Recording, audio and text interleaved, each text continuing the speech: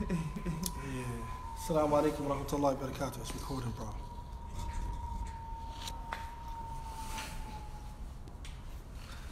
Picture perfect, man. Go ahead. Got to work on your frame. I'm trying to get them to understand the frame matters. All right, go ahead. Assalamu alaikum.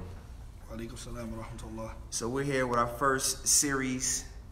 Well, not first series, but it's like we're going to be talking about what's upcoming, talking shop a little bit. Little shop talk, little sessions with coach, talk shop. More specifically, knowledge is wealth. We're going to do a specific series called Knowledge is Wealth. No. And it'll be like a once a week show. It'll be visual like how you see it, but it's going to be guest appearance in there. We're going to have definitely, my co-host, Issa will be there as well. And we definitely got my main man, Coach. He's going to allow us to, to use the facility, inshallah, as well as search and rescue heavy in the building. We're going to be talking about something that's plaguing, not just our community, but every community. And that is the concept of money. Of money. You know what I'm saying? Like, how do we deal with money? How do we deal with finance? And we want to really delve in, and touch on some real issues, such as what is financial freedom? Is it possible to achieve financial freedom in a capitalist society? What does that look like? Deconstructing that, breaking those things down. What else? What did you say? Financial freedom. The concept of balance. What do you take? What do you use? Taking less, making more. This whole concept. The concept of the money not belonging to you. Yeah, all of those different things. We're gonna delve in that. We're gonna delve into what's poverty. What can be considered poverty? Some people think poverty is just the absence of money, and that poverty doesn't start with the absence of money. That's one raw form you can look at, but we're going to talk about many other different forms of poverty, and hopefully, by going back to the hustle, by going back to the hustle of things, we're able to the foundation things, knowing the definition of them, we're able to actually focus more better when dealing with those things. We have our relationship with money, and it's something that the brother Ibn Anderson, the entrepreneur, we were talking the other day about our concept and our relationship with money. A lot of people had experience in the drug trade. A lot of people had experience in the music industry. This idea of fast money, money come, money go. Now when you're an adult and your run is over, and now you have to live in society with regular wages, regular investment percentages, regular interest that you get from your investments. People don't have patience for seeing those particular strategies or seeing those ideas all the way through, because it doesn't look like money. It's not a bag. And those type of things. So these misconceptions warps your thinking. It warps your ambition. It makes everything boring to you. You don't got time for that. If I could just get this real quick, then, but the then never takes place. You start compounding your problems and you don't really offer the proper solutions. But when you see other groups and you say, wow, how come this group can do this and this group can do that and these people do all these different things? First and foremost, their concept of economy, their concept of wealth and building and finance collectively as a group is a model for success. Yeah, what's called group economics. We're going to deal with that as well, talking about group economics. So this is some of the stuff that we're definitely going to be highlighting. Hopefully, this video is not going to be long. We got to get ready to go pray. But that's some of the things you can look for. And also, we will be taking open questions and stuff like that, and people input, because honestly, every day we all struggle as far as with the concept of money. And one of the things about money, it boils down to, you hear it a lot, is budgeting. And Islam has a concept for budgeting. Like we was telling Coach earlier, the concept of the balance that he mentioned, we're going to talk about that. Allah mentioned in the Quran where he says, Alladina lam yusrifu wa lam yaqturu wa kana bayna dhalika qawama. In the 25th chapter of the Quran, Allah talks about this in Surah Furqan, that those who place a balance in between, they are not too extravagant, they don't spend over their means, and they're not too stingy where they withhold and they don't give, but they have a middle course. And if you look at the capitalist society, you're going to realize that the secret that lies in playing in the capitalist society is the fact that you take less to gain more. If you take more, you would increase in debt more and you gain less. And what I mean by that is, you're going to understand, we're going to break this down. Taking less, other words, is meaning you don't play along with the capitalist society programs. And you might say, hold up, you got to at some extent, yes, but only out of necessity. So they came up with a concept they call frugal. But in Islam, we've been had that concept. You know, whereas though a person, and you see this, a lot of people who have really money, they concentrate more so on what is an asset that brings them more, which is more viable than what is actually, you know, far as what is not a liability, but what is something that is flamboyant or extravagant. It's more volatile. It goes away. This is what they concentrate. They're not going to go out. It doesn't have longevity. It doesn't have longevity. Yeah, they're not going to go out and go spend all of their money on a watch that costs this amount of money, right? And then they walking around with your whole advance on my wrist. Like, come on, that's that flamboyant stuff. You're not going to do that. It don't make sense. But if they do buy a watch, that watch got to be something that's going to be an asset that they can actually flip and bring them back onto their feet, or that they can increase more. So we're going to talk about those type of concepts. You know what I'm saying? So taking less is, other words, you're not going to look shiny, meaning the credit game, because you have to understand the capitalist society harpers on credit. They feed off the credit, you know, and they make money when you owe money. And the Muslim, his job is to not die in debt. So I take on a 30-year mortgage. I take on this car payment. I'm living for the lifestyle. You're spending money that you don't even have. So you're living outside of your means. Now you've meet the status quo, but for whose society, for whose community? And then you're not even realizing that you're just nothing but you're a hamster to the capitalist society. You're that hamster. You're the study case. Because what they pretty much do, even if you look at education, education is not to place you to make you a boss. So we're going to talk about the concept of, what is a boss? Is a boss a worker? Can a worker be a boss?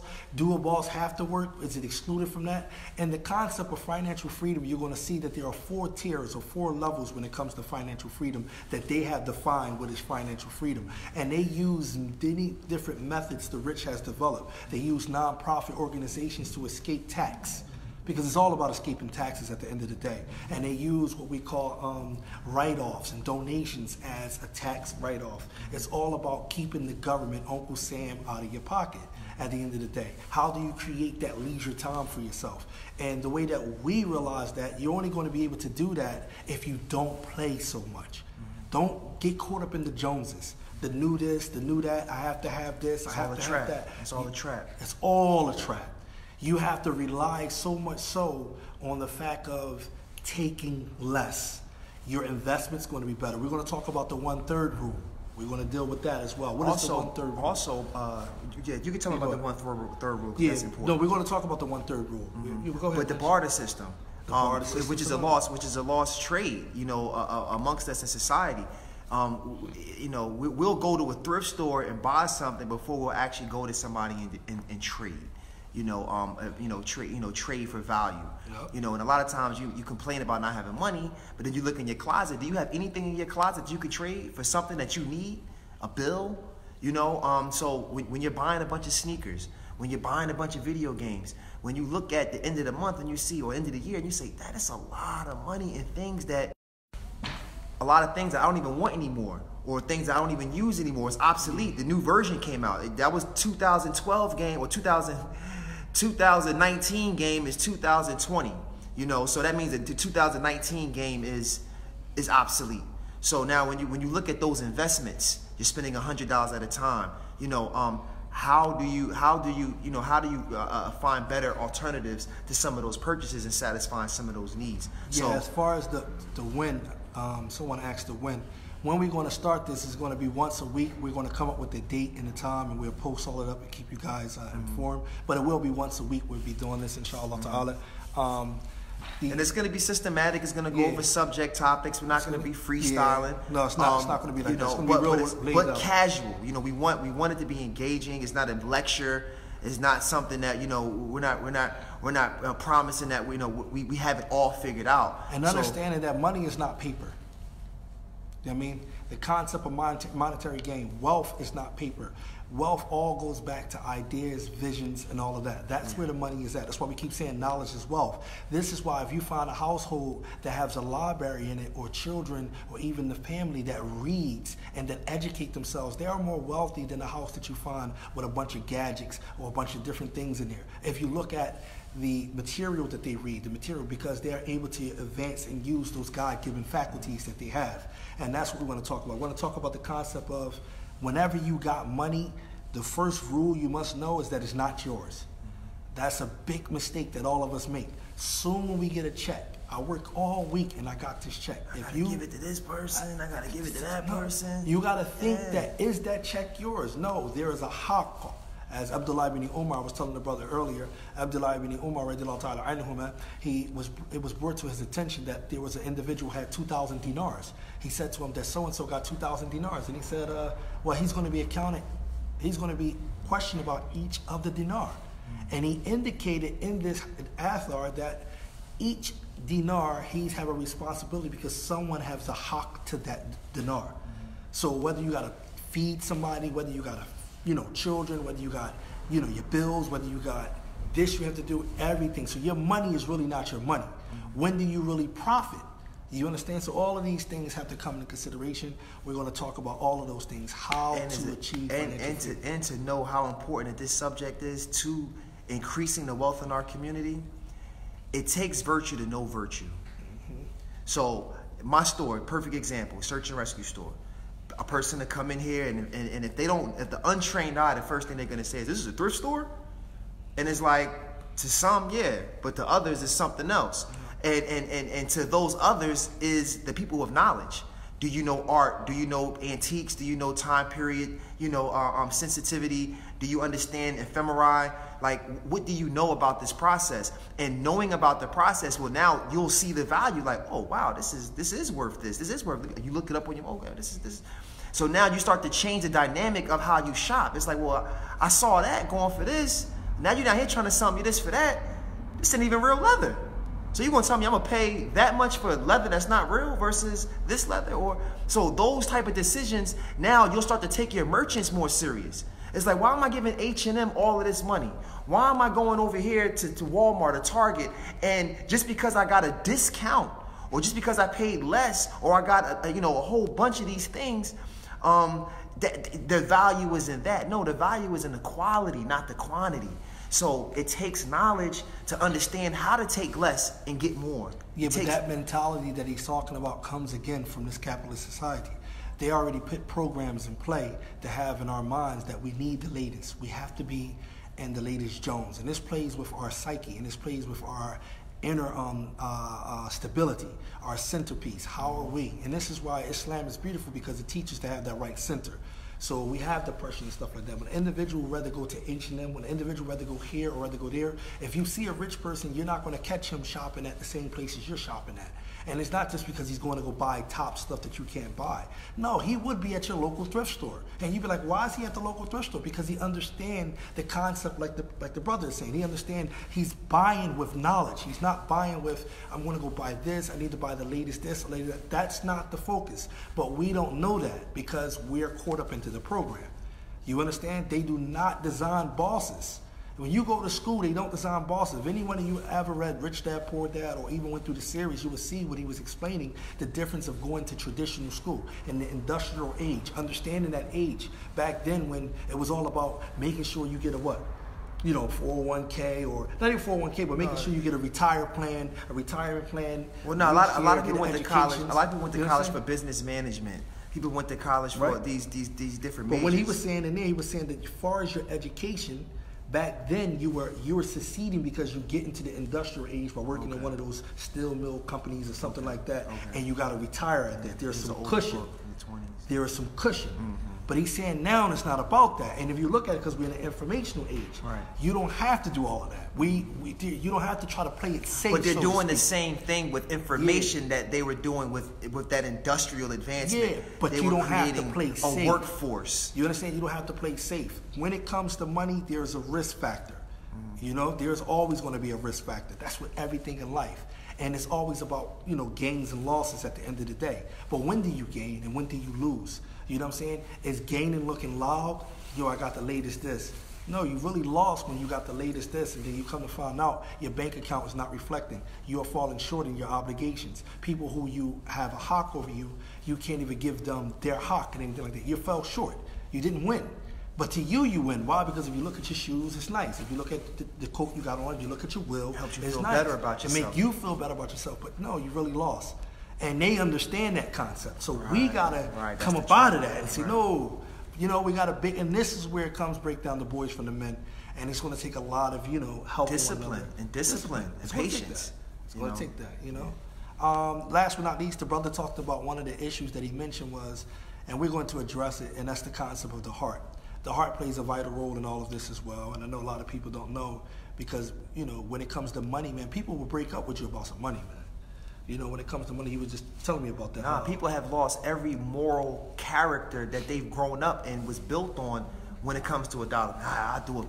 How much? They ask questions like that on social media. Would you do this for $1,000? Would you do this for $1 million? So I think people already know that the morals go out the window when it comes to dollars because they don't understand any other way to get it. They don't understand that getting money is spiritual. It's not how much you move around and you dance around. You know, it seems like it because they throw the money at you when you dance around, but when you plan for your money, when you schedule your money, when you're disciplined for your money, when your lifestyle is your money. Well, the 1/3 rule is going to help you with that. And that is, we get from the hadith of Abu Hurairah radiallahu anhu, where the man mentioned what he did with his money, and the angels actually made dua for him. What he did with the wealth that he got, he took 1/3 of it and he gave it to his family. 1/3 he invested, and 1/3 he actually 1/3 he actually gave away in charity. So that's why we call it the 1/3 rule. When you have money or have anything, you have to make sure that it's not.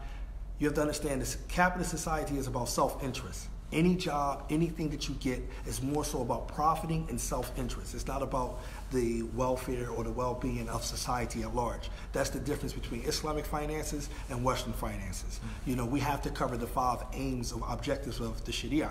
And no, you don't have to say, which is, you know, we have to cover. That's in the. Come on, give us the 5 aims real quick, Shay. But you know what I'm saying? You don't have to just. I'm not telling you to go broke. You don't have to say, well, I got this idea and I got money. I got to go broke because I got to feed everybody else. That's not what we're saying. We're saying don't be more selfless, and you're gonna profit more. If you be someone who is more self-interest, you're gonna be screwed, and you're gonna work the way that these people work. And the rich, remember this rule, and I'll leave you with this: the rich do not remain the rich by helping the poor. I want you to always remember that. The rich do not remain rich by helping the poor. That's not their job, and that's not the way that they work. So they're not throwing you a bone. You understand? Programs out there that you know that's free, that you can take advantage of, they take advantage of those programs, but they're not telling you about them. They're not informing us. They're not in your local, you know, community centers, shops, community centers, and stuff like town that. hall meetings. You know, they're not there. And even when they were, what were we doing? We weren't wasn't listening. paying attention. That's another thing. So we got to take accountability too. Yeah. So you have to make sure, you know, that you start learning these things so you can be better. And one thing about me is I like to push that Islam cover every basis. So yeah, I'm going to be coming from an Islamic point of view. Yeah. You can call me the religious dogmatic guy, you know, because you always mess with me. But you know, I'm going to be coming from Islam, inshallah. That's what I like to do. But hopefully, stay tuned, inshallah. Jazakallah khair, brother. Assalamu alaikum wa rahmatullahi wa barakatuh. Subhanakallah wa bihamdik.